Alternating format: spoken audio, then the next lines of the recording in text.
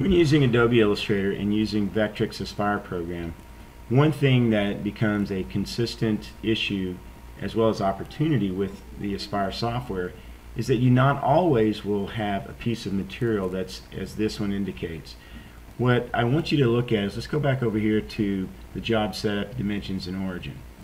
When I click on this, I told you to go and set it at 24 by 22 in the y-axis and 24 in the x-axis. Well, sometimes you may not always have wood that size. Sometimes you may have wood that you buy, say, at a big box home improvement store like either Lowe's or Home Depot. Well, they'll sell MDF or plywood in a variety of sizes. Like one size they sell it is 2 feet by 4 feet. Well, in production, when we're trying to get a product done really quick, we may just come in and cut that right down the middle. Instead of having 24 by 22 in size, our size actually may be 24 by 24. Now, another thing to also note that's real important in creating your tool paths is the thickness of the material that you're working with. Like in our case, we're working with 1/2 inch MDF, so I've got it set to 1/2 inch.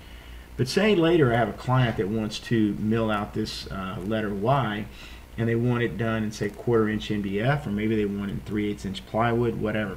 Then we would come back here and set the size accordingly and then adjust our tool path once we've created it.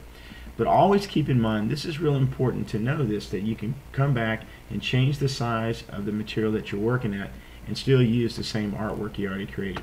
Like we just did here, going from 24 in the X and 24 in the Y.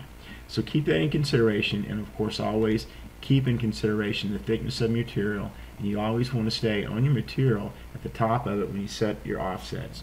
That'll explain later.